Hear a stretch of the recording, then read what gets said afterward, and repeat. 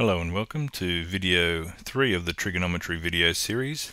In this video we are learning how to find sides. Finding a side using trigonometry. Step 1, we'll label the sides hypotenuse, opposite and adjacent. We'll then decide sine, cos or tan, whether it's a sine, cos or tan question based on the arrangement of sides that we have in that particular question. Then we'll write the trigonometry statement out, the trig equation out for either sine, cos or tan when we decide. And then we'll make a move to get the letter on its own, and then we'll use the calculator to round off our question. There are our steps. Let's have a look at our first example. Here's a triangle. We're asked to find the length of x correct to one decimal place. And here's our triangle. Our steps we're going to follow. We're going to label the sides hypotenuse, opposite and adjacent. Now the hypotenuse is the longest side, so that's our 5.2. The opposite side of the 69 degrees, the opposite side of the triangle, there's an x, and so we'll label that one the opposite side. And the one we haven't used yet is just the adjacent side. So label them in that order, hypotenuse first, then opposite, and the one left will have to be the adjacent. Now we're going to have to decide whether this is a sine, cos or tan question. If we notice, we have two sides that are involved here in the question. We have an x on the opposite side, and we have a 5.2 on the hypotenuse. So this triangle involves the opposite and the hypotenuse. So we'll want a trig ratio that matches that. We'll want a trig ratio that uses both the opposite and the hypotenuse. So the sine ratio uses the opposite and hypotenuse. So we're going to select that as the basis of the rest of our solution. Okay, so sine theta equals opposite over hypotenuse. For the next line, we're going to substitute into this arrangement all the numbers from this particular triangle.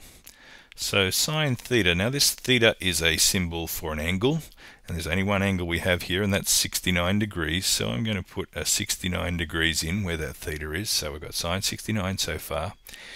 That equals opposite over hypotenuse. In the opposite position on our triangle, you can see that we have an x, so we'll put the x on top. And on the bottom we're going to put the hypotenuse, and you can see we've been given 5.2 centimeters for that. So we just filled in that sine arrangement with all the numbers from this particular question. Now step 4 is we need to get the letter on its own. So to get the letter on its own here, we need to get rid of or sort of move a 5.2 that is dividing by x. The bottom of a fraction divides into the top. So how do we move a 5.2 that's dividing? We need to do the opposite to both sides, like when we're solving an equation. And so we need to multiply both sides by 5.2. So that'll be handy because that'll get our letter on its own when we kind of consider that the 5.2 that's dividing and the 5.2 that's multiplying on that right hand side will cancel each other out, leaving us with just the letter on its own. So we'll just have the letter on its own, x. We're swapping sides here a little bit, and the x will be over on the left hand side now. And you can see on the left hand side here we have 5.2 multiplying by sine 69 degrees. So we'll write that out. Now it's really important that we put it in this sort of arrangement. We don't ever want to be multiplying that 5.2 by the 69 degrees because they're talking two different languages. The 5.2 is a length and the 69 degrees is a degree number. So they're not really talking the same units there. So we want to type it into our calculator there, 5.2 times sine 69, and we get x equaling 4.9 centimeters if we round it off to one decimal place. And looking at the triangle, we were expecting a number for x that's slightly smaller than 5.2 because 5.2 is on our hypotenuse, so that's supposed to be the longest side. Okay, so that makes a bit of sense. 4.9 centimeters is our answer there. So we labeled the sides.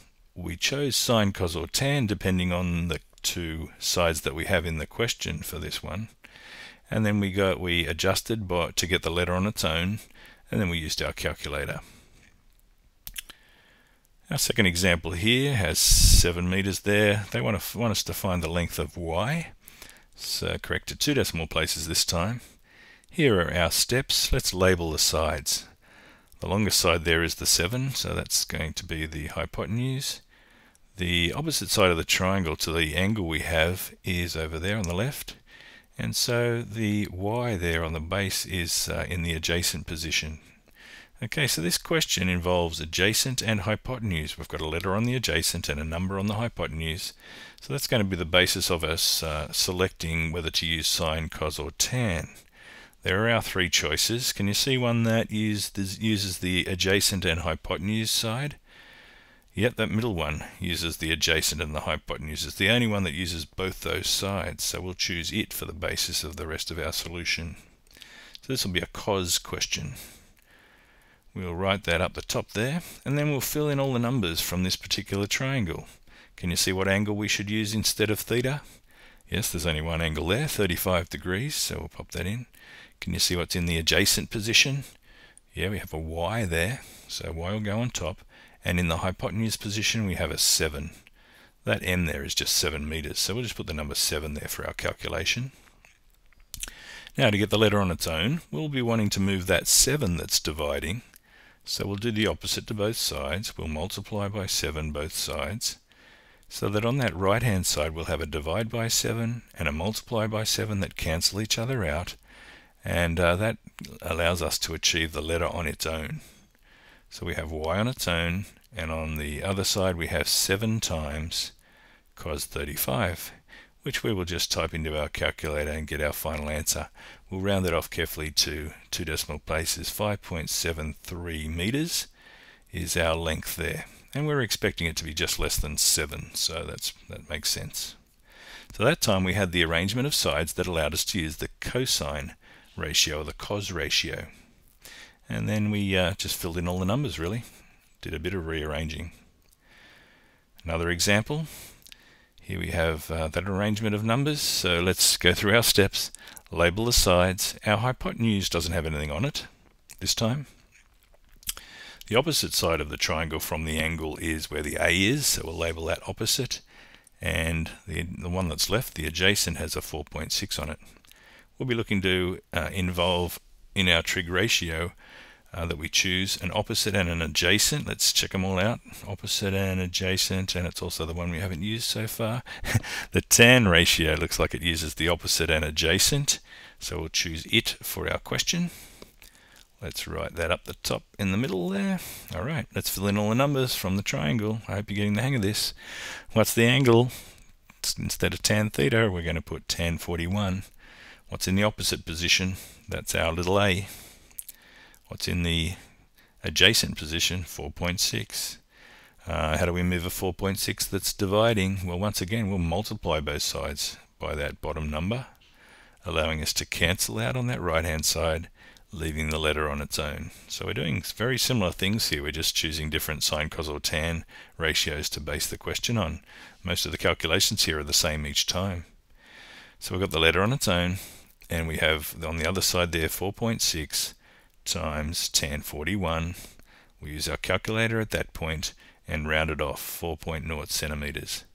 And that's roughly the same as the other side there, so that makes a bit of sense. It doesn't have to be bigger than the 4.6, but around that number would give us a bit of confidence that we've done the right thing. So we just follow those steps each time. Sometimes we'll choose to base the question on sine, cos or tan, depending on the arrangement of sides, but most of the calculations there are the same steps each time. Now here's a bit of a variation. Let's see how this one pans out. We're going to do something slightly different here. Okay, let's label the sides. Hypotenuse is the longest one. We've got across the other side, on the opposite side of the triangle from the angle there, we have an opposite side and an adjacent side. Let's choose sine, cos or tan. This one involves adjacent, we have a number there, and hypotenuse, and we have a letter there. So let's see which ratio works with the adjacent and a hypotenuse well. Okay, the cos one is the one we're going to choose because it involves both the adjacent and the hypotenuse. Now something interesting happens here when we fill in the numbers. You watch. We have the degrees there, and I know that this one's slightly different because we have another 10 in there, and that's we read that as 23 degrees 10 minutes. Each of those degrees is broken up into 60 different parts, and there's 10 of those parts involved in that angle. We'll talk about how we put that into the calculator in a second. But let's fill in the rest here. Now, cos theta equals adjacent on top. Now this time on top we'll have a number. Usually up to this point we've got a letter on top. And the hypotenuse this time has the letter. So we'll put the x on the bottom. Now this is the first time we've seen one where the x is on the bottom. So I'm here to tell you there's a little shortcut we need. What we do is we take those two bits. To get the letter on its own here, we do a little shortcut. We swap the x and the cos 23 degrees 10 minutes, we swap that around. It's a little shortcut mathematically. So that allows us to swap places, and we get, see how the x has gone over where the cos was, and the cos bit has gone underneath where the x was, so that's swapping places. And then that sets up a divided by thing. The bottom of a fraction divides into the top. So we've got x equals 38 divided by cos 23 degrees 10 minutes. So when we put that into the calculator, you'll have to listen carefully here. We'll do 38. I'd recommend doing the divided by button, and then press cos 23, then the degrees button, then 10, then the degrees button again. That's how you enter it. It's cos 23, degrees button, 10, then the degrees button, then press equals, and then we should get an answer, 41.3 millimeters, rounded off to one decimal place.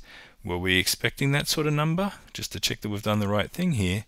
It's good if we get a number that we expect. Yeah, okay. One of the sides was 38 millimeters. The other one was 48.3 millimeters. So we're expecting that to be longer. That's the longest side of the triangle. So that's kind of what we expect there.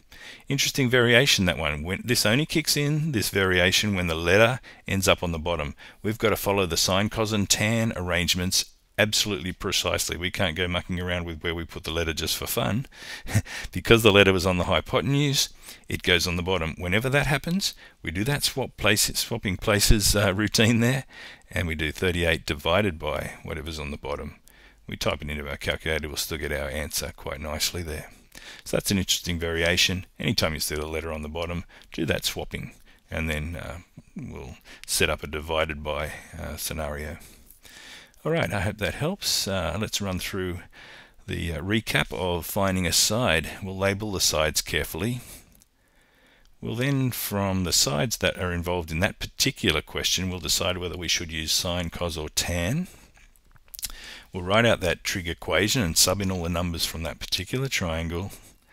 We'll get the letter on its own, usually multiplying both sides to get the letter on its own, but we saw that special variation whereby we swap places and divide to get the letter on its own.